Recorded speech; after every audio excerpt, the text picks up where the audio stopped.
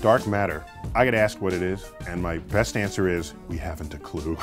We don't know what it is. We look out in the universe, and 85% of all the gravity that's out there has some mysterious unknown source. We add up all the stars, the galaxies, the planets, the comets, the black holes, the dark clouds, everything out there that we can see, touch, smell, or taste.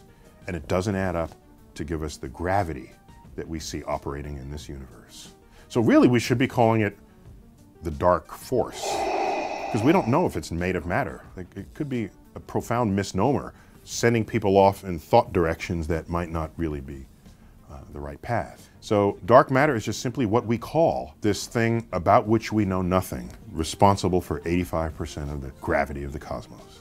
We've known about dark matter since the 1930s. Back then it was called missing mass. That's what it was called. Because, yeah, there's got to be some mass. Where is it? We can't find it. It's got to be here somewhere, because we got the gravity. If you have the gravity, you got to have the mass. Mass and gravity go together. It's really dark gravity. Actually, we shouldn't call it anything. We should call it Fred.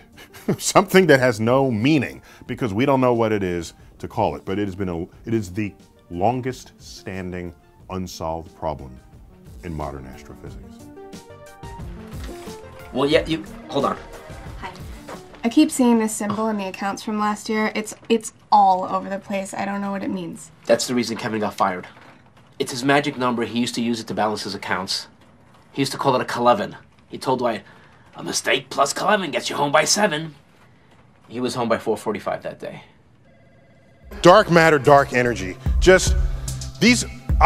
We don't know what dark matter is. It's 85% of the gravity of the universe is dark matter. Is something we don't know what it is. So we just call it dark matter. We don't know what. The universe has some pressure in the vacuum that's making it accelerate in its expansion against the wishes of gravity. We don't know what that is either. We call that dark energy.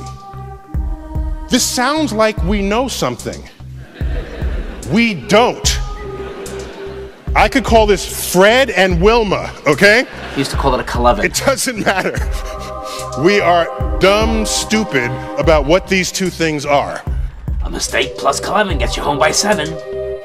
So everything we know about the universe, what we're made of, galaxies, stars, planets, that's all right here.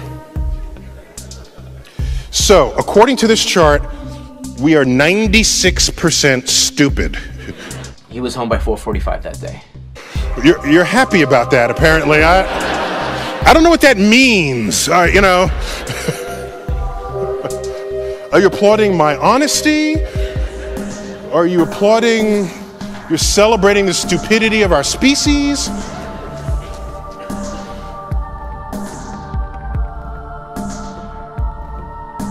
It's his magic number. He used to use it to balance his accounts. We don't know what dark matter is. It's 85% of the gravity of the universe. Is something we don't know what it is.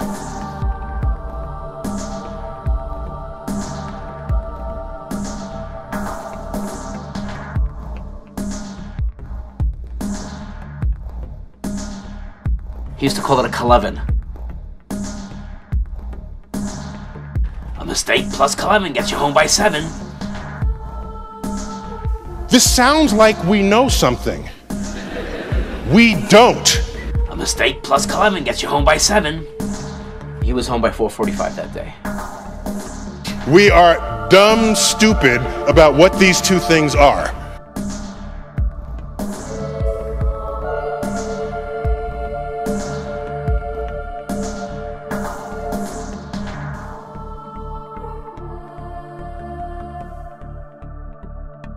We are dumb stupid about what these two things are.